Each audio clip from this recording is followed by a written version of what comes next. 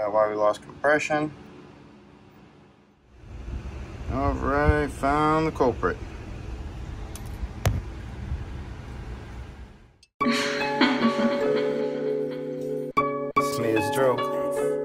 Here's a quick little story about the family 50cc two-stroke. Yeah, it's been passed down generations after generations, and here we got little man cranking her up, taking her from my niece, changing it from purple to white. Here we got it turning white, and man, this thing is literally undieable, unkillable, unmurderable until he murdered it. How's the tune coming? No, man, just needed to take off the carburetor, get it cleaned. It was soaking up some mud and stuff like that because little man just likes to hit all the puddles. So we did have to do that, take off the carb, get it ready to go. Hey, we're going to make your broom broom faster? Okay, no sir. But really, it's just time for me to spend with the dudes. So finally got all that fixed and took him out for his first ride. Of course, he has to ride solo dolo. So I did this in the most controlled way that I could, letting my 3-year-old ride a 50cc. All right, tell me what we're gonna do. We're gonna take your part off. And what? And then fix it. Yeah, baby. And start taking apart. Just time lapse, man. Trying to get this thing taken apart with the dudes and really just to a place where I could get the motor out one. I had ideas and plans of painting the frame and cleaning it all up, but man, I could only work on this thing about 20 minutes a day here and there, not every day. You know, that's what happens when you got 3 many kids. So here, oh, the wiring harness. Gotta love the wiring harness. Gotta love the wiring harness. Finally got that engine out though, baby. Little dude loves it. And hold on, let's just take a second right here to pause and look at my guy Cole's face. That's the face of success. Got the motor out. I'm stoked. I'm excited about this part. Now I'm ready for the teardown.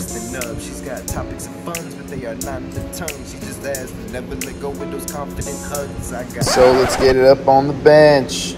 Oh, let's drain the oil first and then get it up on the bench. Here, I'm just gonna pretend like I know what I'm doing, but nah, in all seriousness, I think we had the fuel mixture way too rich. Rich as oil? I think so. But you can see the spark plug here is just wrecked.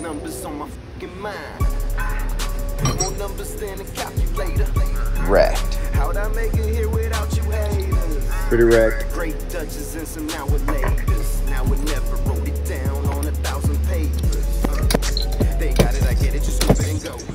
And I can't lie, I was pretty stoked just to break this thing down. It's my first time ever pulling a motor apart.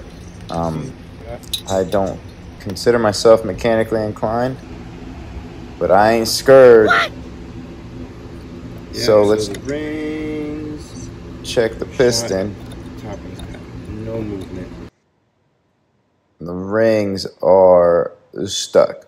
Literally no play, no movement. No dirty. Pull it off. Clean it up.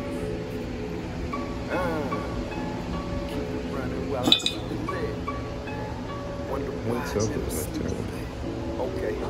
I feel like I am stuck in time. What the bleep do I know? Maybe just stuck on my grind. All these hours that I'm putting in. Got some cleaning All to these do. numbers on my Lots of cleaning to do.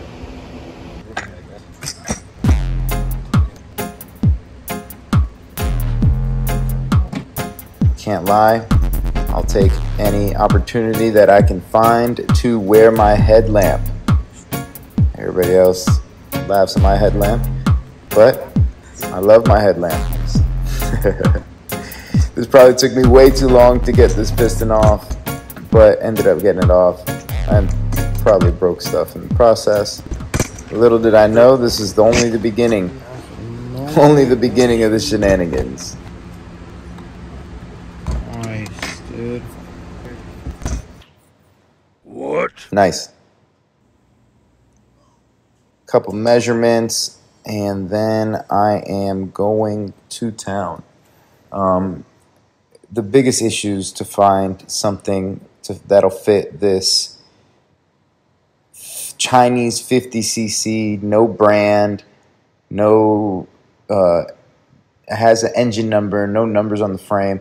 I couldn't backdate this. I found one thing that had tied together with it. It seems to be a 94, but nothing fit the actual head studs, so ended up buying lots of different heads. And this is the first one here. Putting this bad boy back together. It's just a top end kit from Universal Auto Parts here. We're taking the head studs out, right? And the screw, baby. Put an all new top end on this. Well, hopefully, we bought a new top end. Let's see how it goes. Bang, baby. New top end. Old piston. You learn from your mistakes.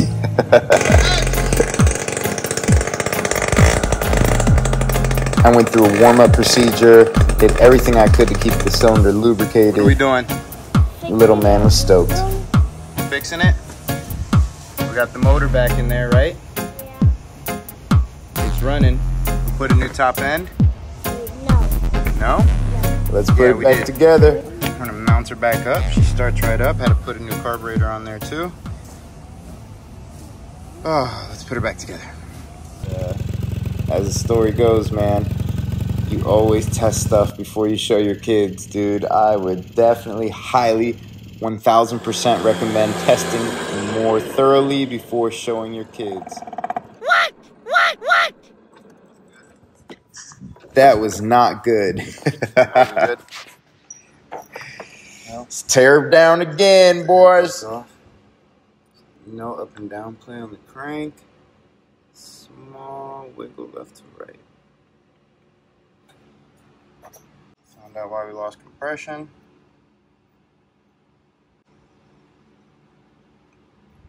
Now time to Google why this would happen. Jesus Christ.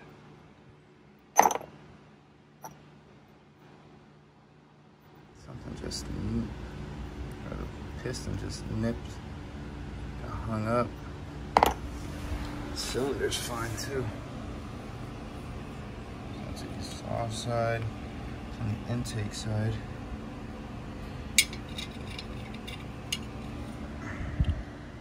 So now I'm frustrated. I'm upset. I stop filming. I order another top end kit and I go to work, dude. I'm not gonna let this little circlip defeat me, dude. It's not gonna happen. So slap her back together and bang. Bang, bang, bang.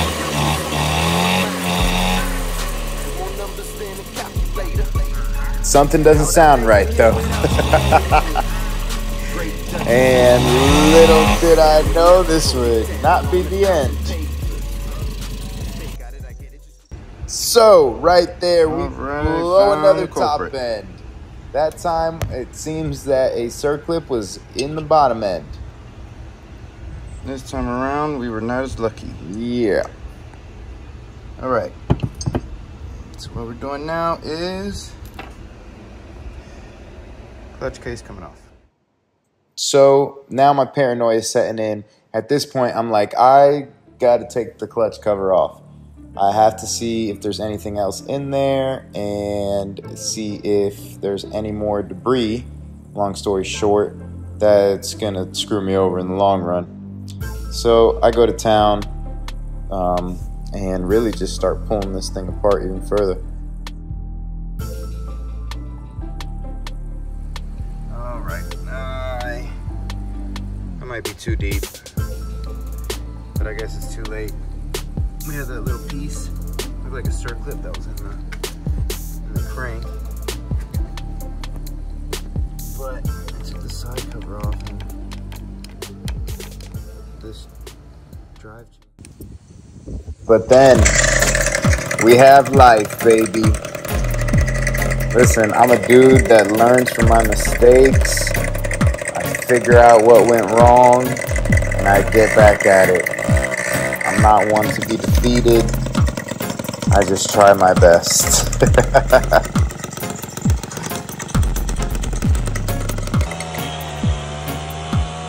And so, taking little man for a better ride this time.